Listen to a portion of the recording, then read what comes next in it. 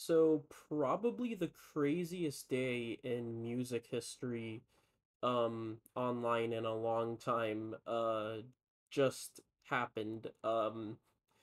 Linkin Park who in 2017 temporarily disbanded after Chester Bennington unfortunately passed away.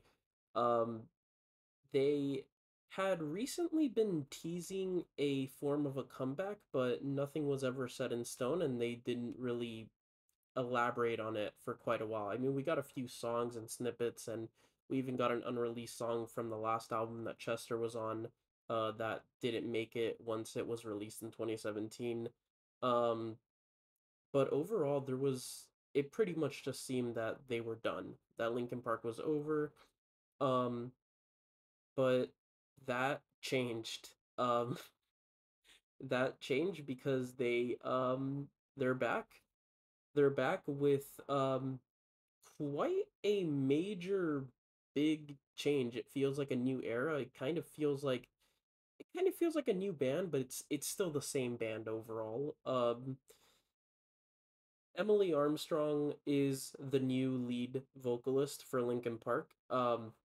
Of course, filling in the shoes of Chester, who is not ever replaceable, but she is succeeding him, which honestly I am cautiously optimistic about this. This is genuinely one of the it's one of the riskiest decisions that has been done in music.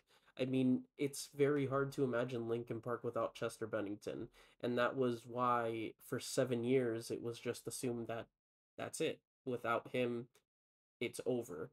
Um and to a degree that kind of there's a lot of water to that, but overall this does feel like I feel like this could work out.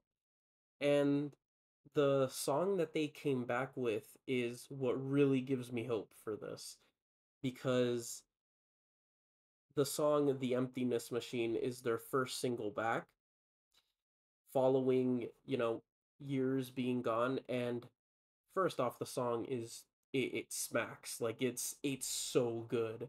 But not only does it smack, I actually think it genuinely feels super fresh. It feels like a Linkin Park song, and it also feels like brand new territory. It kind of feels like a rebirth to a degree.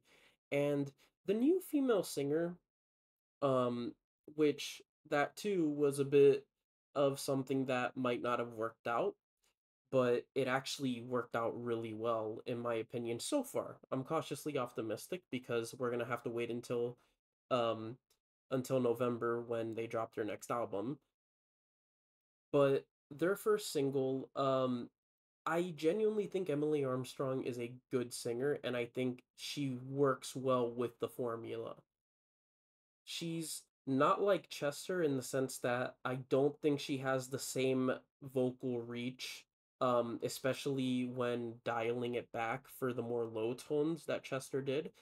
Um, but this is more of a punk rock grunge singer, and that's not what Chester was. So I kind of get that, and I actually sort of like the fact that she isn't similar to Chester Bennington in that regard, because trying to replicate what he did, not only is it impossible, it would have felt very insulting and just gross.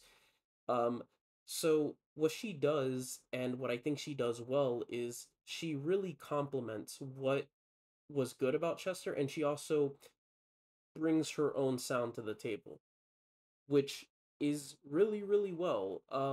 I like her more grungy, raspy, and scratchy, rather nasally voice. It really works well, and it is sort of a breath of fresh air. Um, and there's a lot of potential with her in the band, and I do look forward to when the album From Zero is released on November 15th. I'm, again, cautiously optimistic. It could very well not be a good album. We've only gotten one song. But if it's like that single, I think there's a lot of hope, there's a lot of potential. And, I know that Linkin Park as we knew it, it's not gonna come back. We cannot get that back.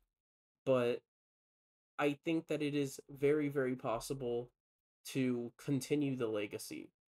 And hopefully From Zero and hopefully Emily Armstrong can do that. So let's hope for the best.